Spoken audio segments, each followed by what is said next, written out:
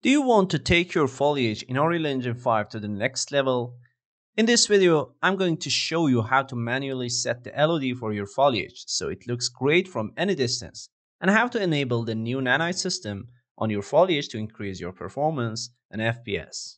With Unreal Engine 5's powerful rendering capabilities, it's easier than ever to create breathtaking natural environments. But if you want your foliage to look great up close and from a distance, you need to manually set the LOD.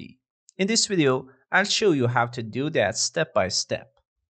And if you're worried about performance, don't be. With Unreal Engine 5.1's new Nanite system, you can enable it on your foliage and see a significant increase in performance and FPS. Not only will your foliage look great, but your game will run more smoothly than ever before. So, if you want to take your foliage to the next level and create realistic, stunning environments in Unreal Engine 5, then this video is for you.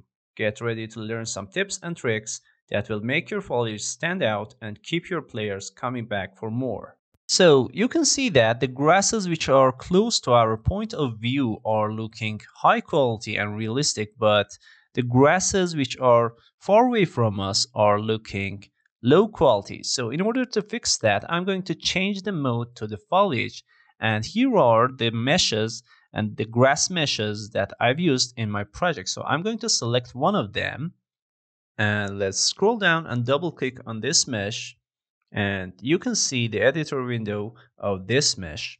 And let me tell you something, I think this is one of the bugs of Unreal Engine 5.1 because this editor window has some issues in lighting of the meshes.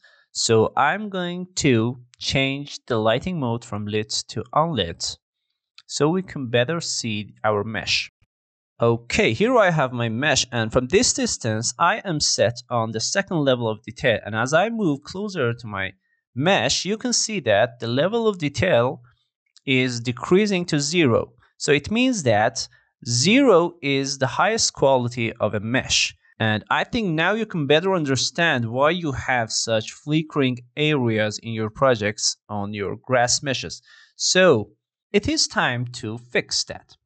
As you can see, here we have a section called LOD picker, and I'm going to check this custom option, and let's uncheck all of these LODs. And after that, all you need to do is to set this LOD numbers to 1. And let's apply changes, and you can see the results. Well, obviously the problem isn't completely solved because we fixed the LOD of one of the grasses that we used in our project. So what I'm going to do is to select the second grass mesh and do the same process on this one.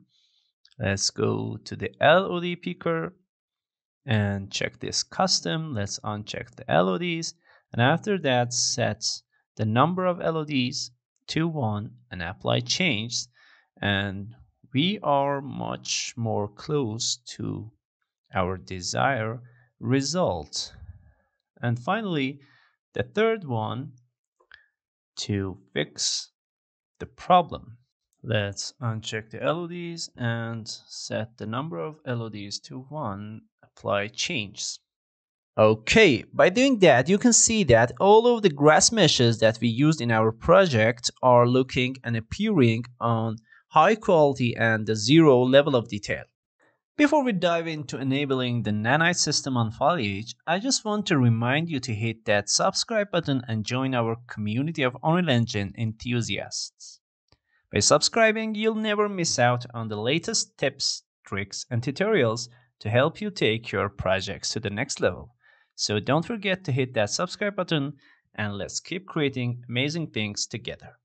Okay, now it is time to enabling the Nanite system to increase our FPS and have more optimized projects in Unreal Engine 5. And you can see that here we have a section called Nanite settings, and all you need to do is to check this enable Nanite support option, and let's apply changes. And you can see that we have increased our FPS, and I mean frame per second, in our project by doing on one of the meshes that we use in our foliage, and you have to do all of the meshes that you've used in your project, so you will have more optimized and smooth projects. Alright, thanks for watching. Don't miss out on the other videos on the channel to keep improving your Unreal Engine skills. See you in the next one.